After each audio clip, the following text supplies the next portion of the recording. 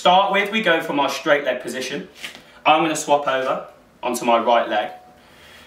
As you should be comfortable with now, we're going to activate the glute by bringing the foot onto its tripod position, engaging the inside arch. From here, we're making sure the hip is forwards and the glute is fully engaged. You're going to bring that foot to that magic 7-8 p.m. position, and this time we're going to circle inwards. It can help to bring the arms out for balance and also to make sure the upper body remains relaxed.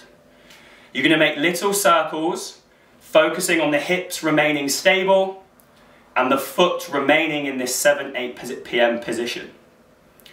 Once you've done the set rotations, halfway through you're going to swap and work on the other side.